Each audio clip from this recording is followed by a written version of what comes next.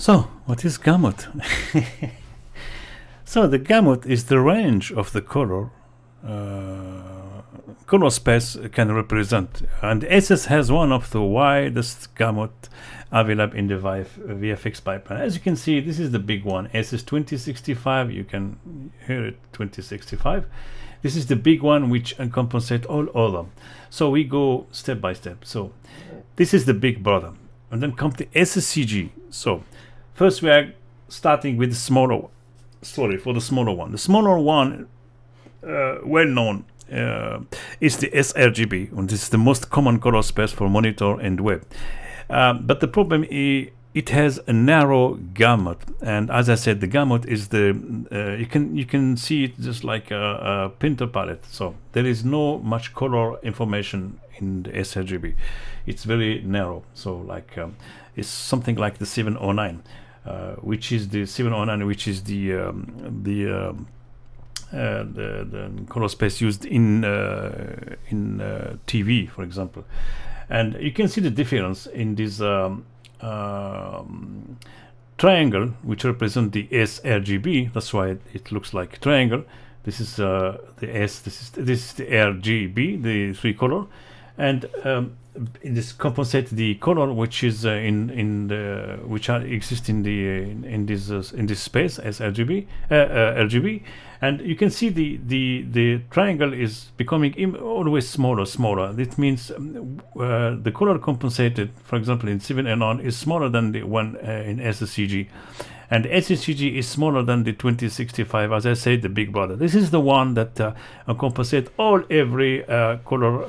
As I said, gamut existing in the VFX pipeline, because it's the compensate all other one. So it's the biggest one. Because it's biggest one, you have a persistence of any you get a very detailed color using the SS color space. So in contrast, the SS color space has, as I said, wide gamut, meaning it can represent far more color than sRGB or X709, as I said, and it is especially useful when dealing with raw or log footage, because they tend to preserve this space, and nothing is manipulated, nothing is altered. So because it's captured so in a way that it captures a broader range of color for real world, including also the extremely vibrant color and subtle tone that will be lost in smaller color space, like for example 709 or sRGB. So why this difference matter?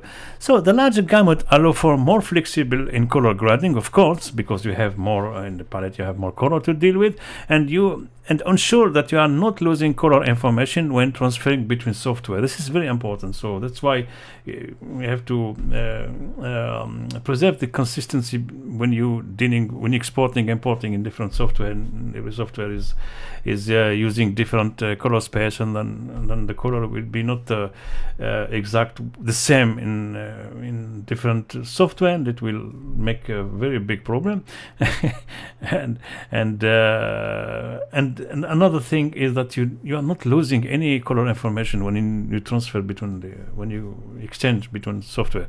So for example, as an example, from bright sunset with deep oranges and pink might look like dull in sRGB, but when you look at in SS color space, you see the color still really vivid and true, like a real life. So in conclusion, so the SS and match move work together, and because the integration, the match move data will be properly managed by SS workflow, in this case you can ensure not only accurate motion tracking, because as I said, you preserve details and you can track some details in the footage, but also for the color consistency when you try to from start to finish, and especially when you start to do more realistic manipulation. So you want to get photorealistic result when you try to combining the live action with the 3D element, and that's why the color have to be the same. And you're going to see how we do it. So how we do it in Resolve, and when you bring it back again from Blender, the tracking data and also the footage when you bring it back, or even when we try to manipulate it inside the compositing software like Nuke, or compositing also capability of Blender, when we try to match the color to get more accurate integration. And this is very important to make a bridge between the assets and the MatchMove software. I think it's very important to understand this. And as I said, you know, you don't have to be scientists. All you have to do to understand is when the data is, when you talk about the data, is moving in the assets workspace, it means it will convert it, linearize the footage. It will put it in the area from 2065. When you render it into the CG, to stay always in the same. You know, when you say 2065, it's the same as CG, and you display it. Of course, when you make your you display it in Rec or DC P3. DCI P3 is for theater, common for theater projector, and the Rec 2020 is for the HDR monitor. So this is the viewer devices. So you view it in Rec or DC or Rec. So to see the color, the exact color when you are manipulating. Then when you export it again into SS 2065 or the compiling SS color spaces. In this case, we preserve, you know, you go inside, convert it into SS, we will do some manipulation, then we bring it back again in the SS 2065. So we're preserving the color fidelity in after the alteration. And what is known as, I can show you in Resolve, for example, if you go to the color management, you know, if you choose the SSCC, in this case there's two, CC and CCCT. All you have to know is that the CCCT is for the color, guys that are manipulating color, that are colorists, and we did only for the CC. It's enough.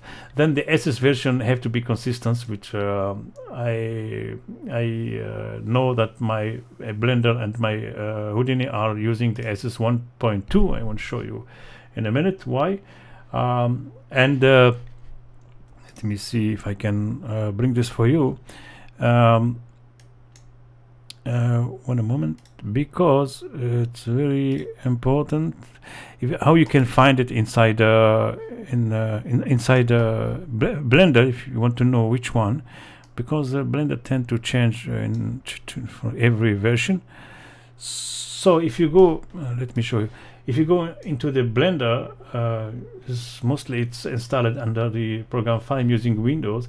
So you choose the Blender Figure 2, version Figure 2, and you click on Data File, and you see in the color management that I have something called README. So if I click inside, you can see that you're using SS 1.2 Opal Color IO. So this, I know that is like this. So in Houdini, you can find it. Depend how you install it, but you can find it in Houdini. If you go to the edit color OCIO setting, you can see from me it's not in I don't put it in system variable, so it's using the one is installed with the Pixar RenderMan Pro server, and this is one is SS 1.2, as you can see. Now I know that they are consistent, I don't have any problem, so I put it in the SS 1.2. Same deal with the Nuke when you export it to Nuke. All right, so two things you have to know: the input and output. It means, as I said, the input have to be in SS 2065. First, you have to convert it into SS 2065.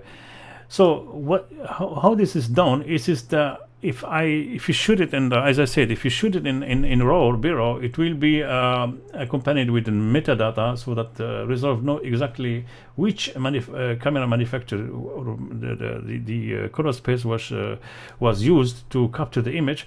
If there is no image, if you, for example, if you get an XR sequence, you know, already converted from somewhere, and it is in SS compliant, so you don't know which one. So they give you only the camera manufacturer, so you have to choose it here. So you can, so if you use the Canon, you can see There's a ton of them, Red and Sony and Rec, sRGB also. If it's only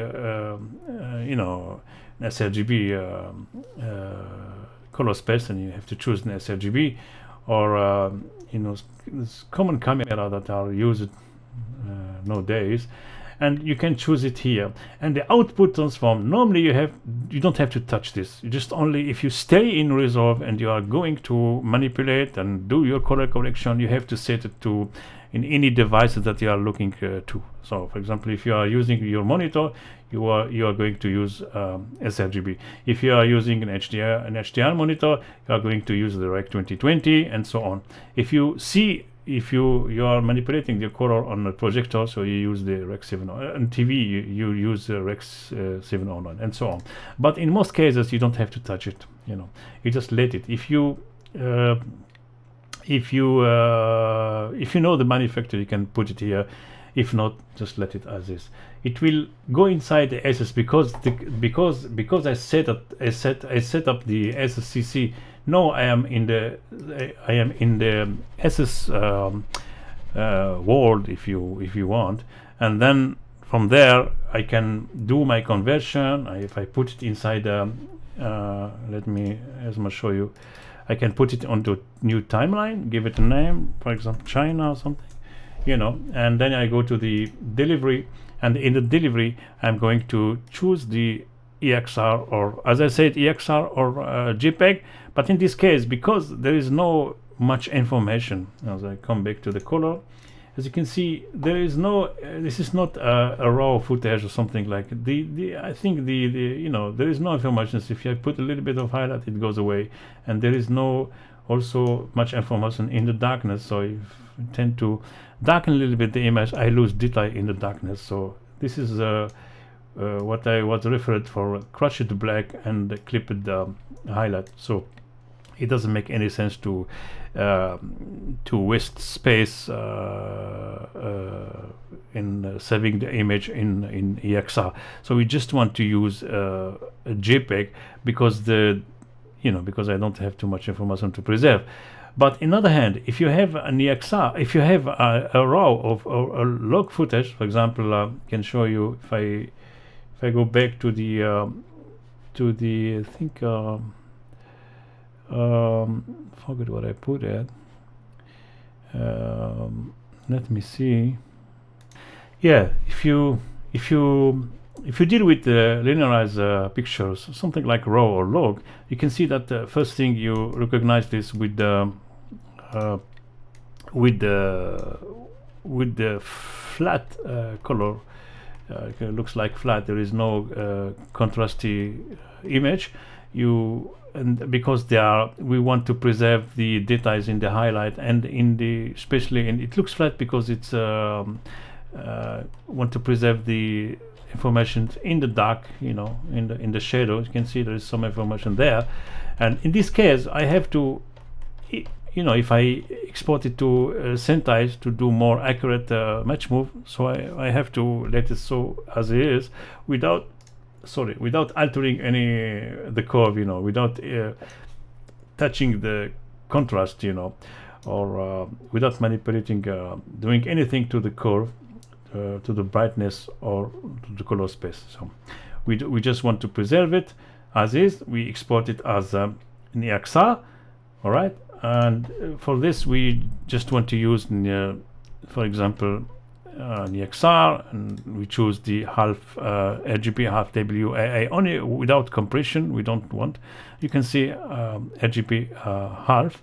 This is 16-bit format, and it's enough. And then we go to the file, and you choose 4-digit. We just want 4-digit, and start frame to 1. The common one is 1001, so that you have some pre-roll. This is all you have to understand here when you export it for the match move. I stop here, and we see us in Blender. Ciao.